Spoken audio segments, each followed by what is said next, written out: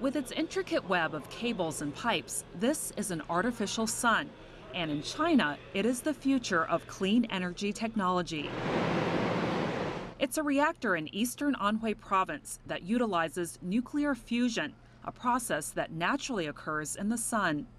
Atoms of hydrogen fusing together to create helium, which results in huge amounts of energy.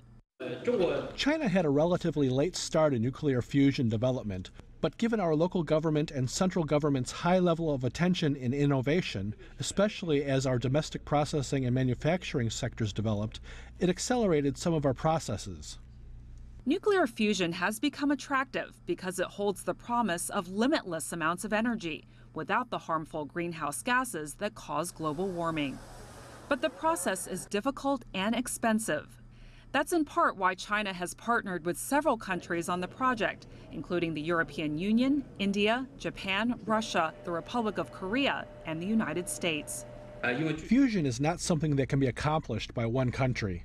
The nuclear reactor has already achieved several firsts.